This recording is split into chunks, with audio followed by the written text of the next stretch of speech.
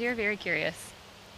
They grew up in our facility, which is a really secure area that they're used to, so we want them to be in a new place, so they have to explore new smells, new foods, a lot of the stuff they haven't been, exposed to before.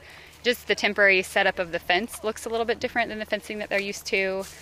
We actually wanted to put them in the trailer and drive them around to get them used to driving and practicing, so just like you're getting a kid ready to go to school, it's kind of a soft step-by-step approach, and then once they're there, they're pretty happy.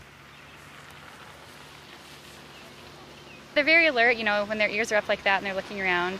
Dora over there is definitely sees something that she's interested in and is thinking about whether or not she's going to be scared of it, and I think she decided that she's not and is going to go about her afternoon and continue to eat. We all have our favorites. They're all my favorite, I think. They're cute as buttons.